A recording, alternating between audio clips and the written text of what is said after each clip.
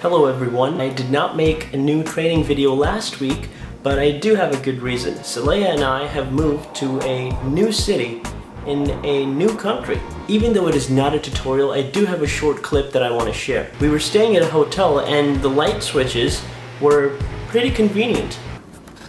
Saleya, switch the lights on. Yes! Good girl. Good job. Alright, go switch them off. Yes! Good girl! Good job.